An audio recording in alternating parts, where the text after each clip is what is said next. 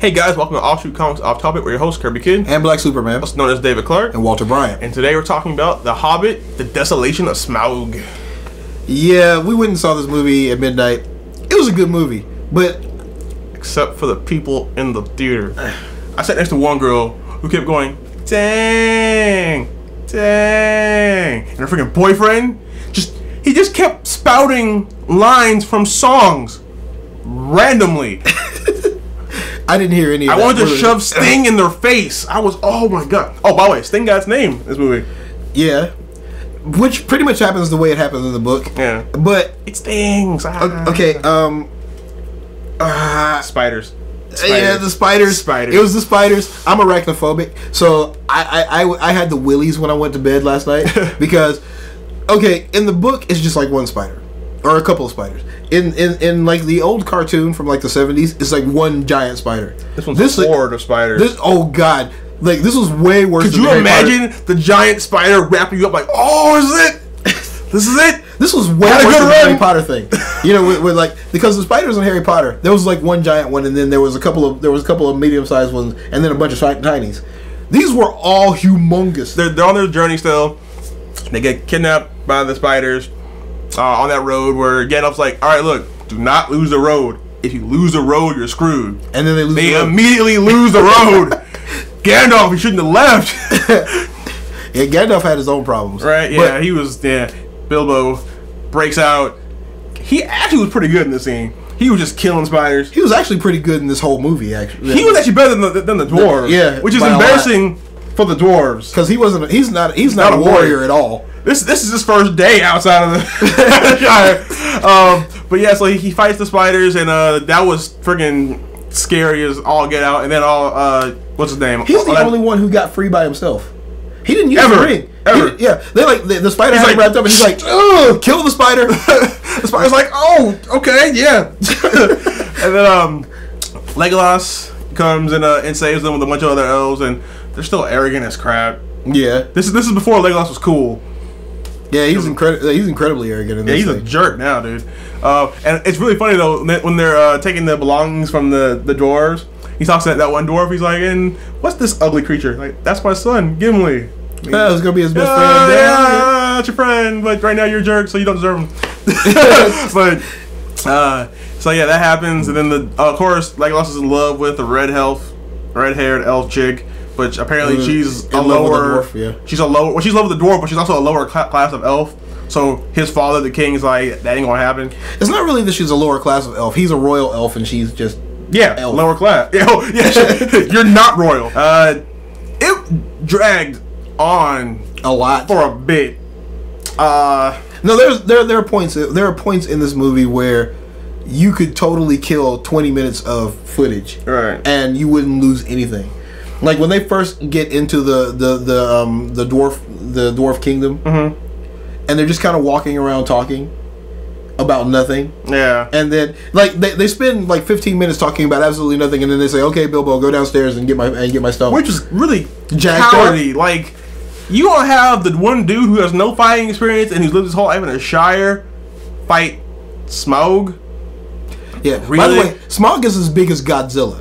Yeah, with wings. And the scary part is, even with the ring, he's like, "I know you're there. Like, I know the general area where you're at." And I think he knew where he was exactly the whole time. Yeah, he was toying with him. He was screwing with him that entire interchange between them, which was really frightening. Yeah, to the point where Bilbo got so scared he just took the ring off. He's like, "This ain't helping. I'll just be out." Of course, he didn't get the Arkenstone because, well, Smaug was there. They run around for a while and a bunch of funny little hijinks. You know what I mean? Like, "Oh, let's try not to die." And they are the luckiest people on Middle Earth. Pretty much, yeah. Because Smaug should have killed all of them. Because towards the end, he started trying to kill him for real, and almost got him. Yeah, but never did. It's like, how are y'all just doing random crap and living? Like, but oh yeah, they tried to stop him with gold.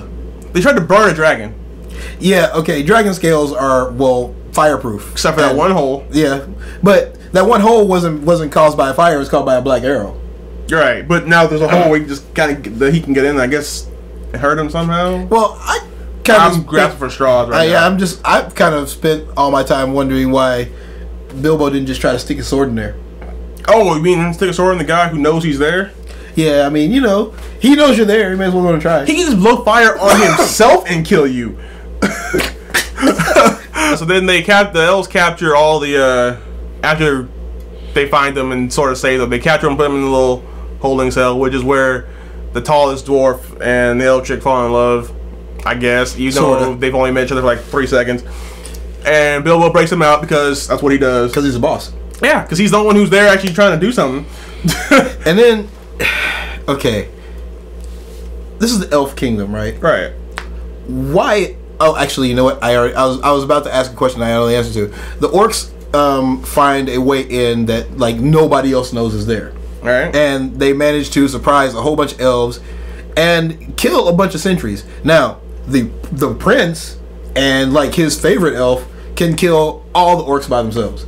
But their sentries who are walking around on the walls are all getting wiped out. Yeah, I thought all elves were epic. No, it was just apparently just Legolas and anybody he happens to hang out with. Right. Like if he hangs with you, you are now amazing. But yeah, it's like orcs are like what are they? Dead elves, I think. Orcs are dead elves? Yeah, they're dead elves. Oh, that's sad. Yeah, they're dead elves that have been reanimated. I thought orcs were like spawned to those little circle things, and they just kept coming out. That may be true also, but they're dead elves. All right, if you guys know what orcs are in the movie, let us know in the comments. Which is why I think they knew how to get into that area. Because they've been there because they're from there. That's sad. Wait, elves die? They get killed. So really, every orc problem is their fault. Pretty much, yeah. Wait, can they reanimate dead orcs? They can reanimate dead elves. I don't see why they couldn't reanimate dead orcs. So basically, every time they've ever killed orcs, like in droves, it doesn't really do anything.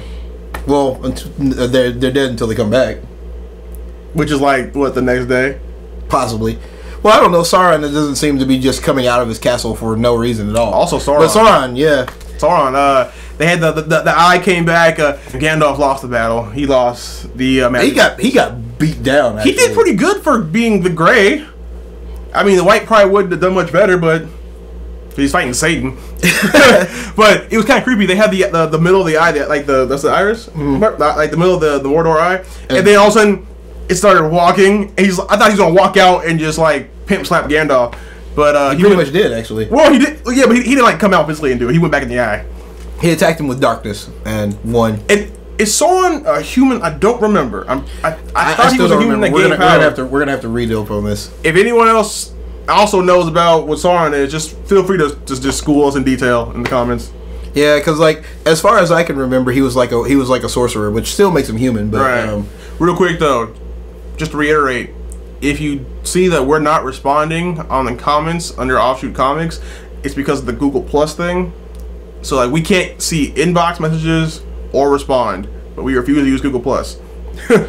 Actually, I turned my personal account into a Google Plus account. You should hear from either him. I write you back. Right, you hear from Walter Bryant or David Clark, but not Offshoot Comics. Just so you know. But anyways, so yeah, if you know what Sauron is, because I read the Silmarillion, but it was a long time ago. And I didn't read the Silmarillion because it was like reading chapter 1 of Matthew, where they give Jesus a genealogy, the lineages, and yeah, like as far as I'm concerned, Matthew starts with chapter 2. Now, when Jesus was born in Nazareth, right. But there we go. It's like playing a video game. Skip the intro, okay. But yeah, so I mean, Smaug was pretty good, and then at the end they let him out, because they let him out, kind of. Well, not let him. He leaves.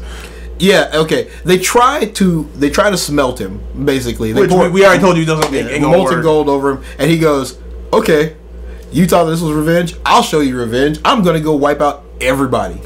And that's pretty much what he says. Right. Then he flies through the ceiling, the top of a cave. Right. And then Bill was like, "What have we done? Black screen. Why? Peter Jackson." Yeah, because okay, let's be real.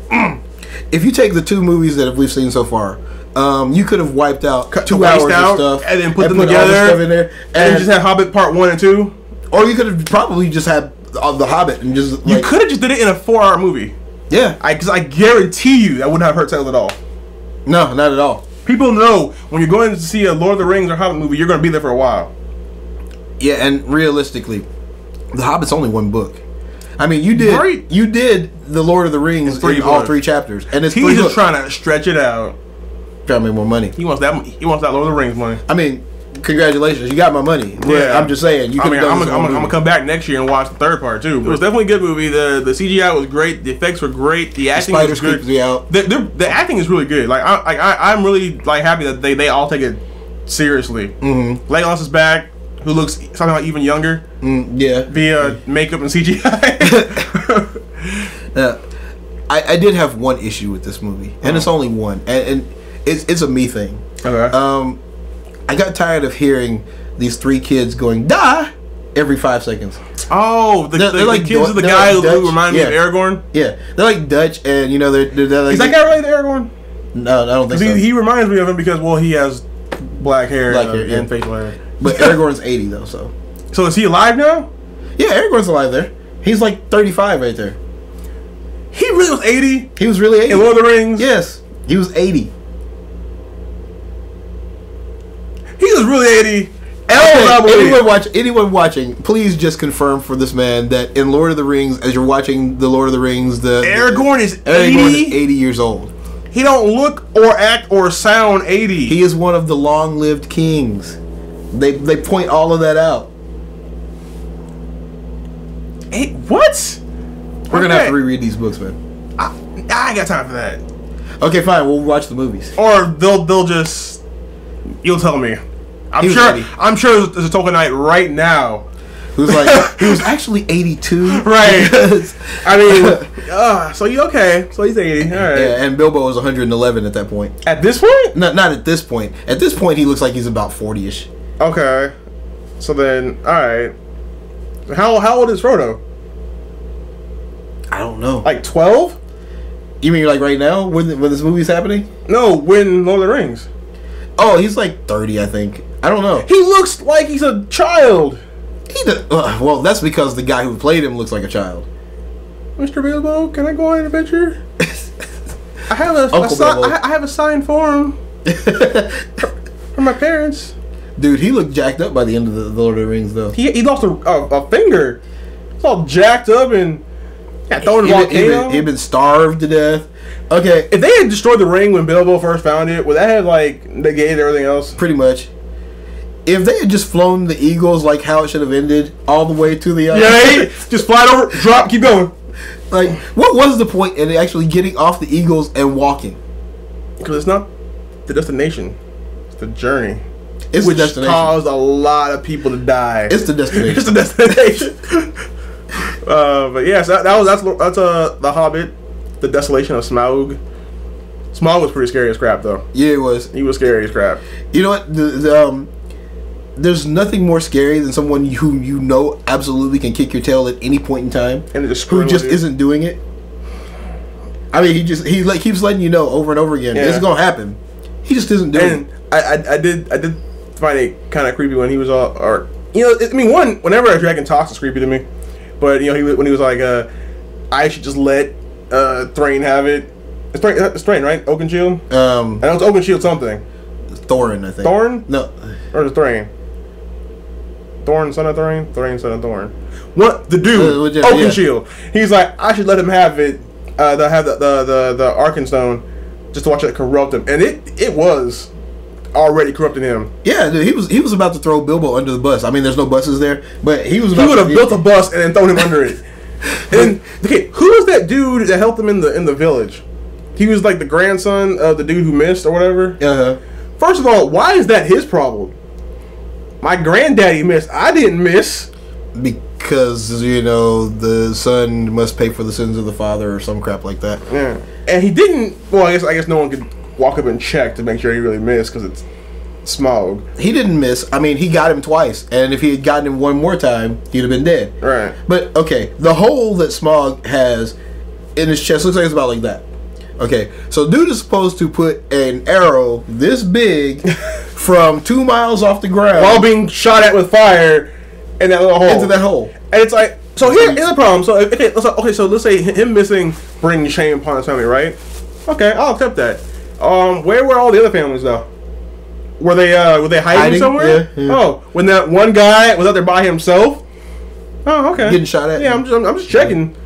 It's like, who are you the son of? Oh, no one knows or cares who you're the son of? Oh, okay. I'm sorry that you're not a legend. So yeah, the third part is coming out next year because they've already shot all 3. Looking forward to it, and hopefully it just doesn't drag on forever. Like, 'cause I don't want to see part 3 be put into part 2, like in 2 parts, because they've been doing that a lot lately. Yeah, they have. To take the last part of a trilogy and make it into 2 parts just to get more money out. Don't do that. If you do that, I mean, I'll probably still watch it, but I will. I will be upset. You don't want to see 2 big black dudes upset. I mean, we just will give us still, the 3rd movie. We will still see the movie though. Yeah, because it's probably some really awesome CGI and fighting. And maybe the Flash will run across. They're owned by the same guys. it could happen. Or we were joking. Like Smaug's like, I am king on the mountain. Superman's like, just problems. Toss him into space. Into the sun, because that's the first how you thing. deal with everything now. Throw in the sun. All right, but anyways, getting a little off topic, but that's what we do here. Don't forget to check out our app on Android and iOS and subscribe and all that madness. And until next time, we bring hosts Kirby Kid and Black Superman. See you later, guys. Hey guys, don't forget to like, favorite, subscribe, and share our videos like crazy. That's right, because we love you, we want you to love us, and we want to keep making videos for you. And keep leaving us comments. We love comments. Yes, and we answer comments. Unlike some of the other guys, we'll get out there, we'll answer, and if you have a great comment, we'll make a video about it. And if you have a not so great comment, we will try to address that issue. But thanks. Till next time, we've been your hosts, Kirby Kid and Black Superman. See you later, guys.